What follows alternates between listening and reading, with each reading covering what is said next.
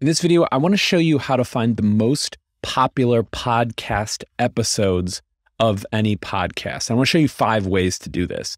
So the problem is that the data about podcasts is not publicly available. And because you have all these different platforms like Spotify and Apple Podcasts and the Google Play Podcasts and all this stuff, and they don't share data, and there's not sort of like a central place. So it's kind of hard. And I always find myself where like there's tons of different podcasts I'm interested in. I'm not going to listen to all the episodes. So I'd like to listen to just the best ones, but I don't know how to find that. So here are 5 ways to do that. So I've got here this Hidden Brain podcast I've always wanted to listen to. And first, you just go to the website and there's no sort of like sort filter on there for anything about the data. And so the first thing that you can do is you can just go to Spotify and search for it and search for Hidden Brain. And when you come down here to episodes, you can see these here. Now, the interesting thing is that it won't show you the most recent ones. So we've got April 4th here. And if we come into the actual podcast here, 1, 2, 3, 4, there's been 4 since then. And so it's clearly Spotify. Now, we're inferring this, but if you see here and then even way back to here, you notice this jump. It's sorting it according to something, and presumably it's something like popularity, right? So this is the first technique. Come in here and search for the podcast, and then you can select from one of these because you know that these are going to be popular. Okay, that's first one. The second one is to use Buzzsumo. Now, Buzzsumo is this great service that essentially collects social sharing data. And on your free one, you can have like 10 searches per month. So if you just sign up, you can use it. And so what you want to do here is you want to go over to, I believe it's let's see here. I think it's Content Analyzer.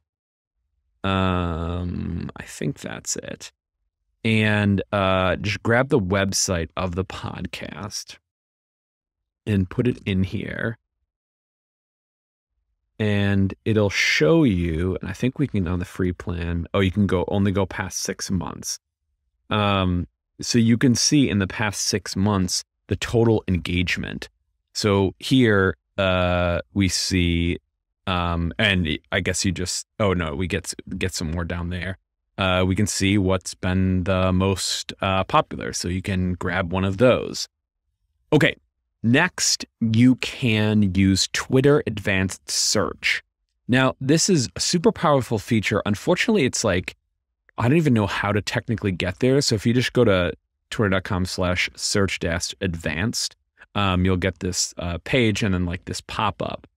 But what you can do is you can grab the account. So it's just at Hidden Brain here. So we want to search from these accounts, and then you can like drill down to say engagement, and you could do like retweets, tweets with at least, and you have to play around with this because like who knows, maybe a minimum of 100. Okay, and then we can see here's and that's it. So this is interesting because we've got so that's just the account, but then here we can see that these are the most popular ones, and we've only got 1, 2, 3, 4, 5, 6, 7, like 7 posts. So these are clearly the most popular ones, and let's see if there's any episodes. So it looks like, let's see if this is an episode here. I mean, it's obvious we don't have to look in here, but yeah, I think that's an episode. So there's an episode. This is definitely an episode right over here, and it's way back when. So that's another way to do it, to see the popularity. The next one, so this is number 4, is that you can come over to SEMrush, SEMrush, and you can do the same thing. Grab the website.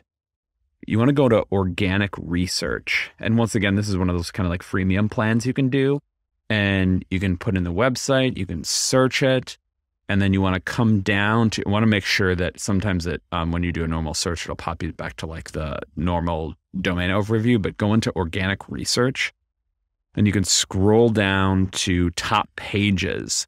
And then you can see right here. So we've got the percentage of traffic of the whole website. And so these like top 3 here are getting tons and tons of traffic right there. So that's a great one. And then the last one is to take the website and use an advanced search operator. So that is to say you put it in here. So if you just, let's just go to like Google so you can see this.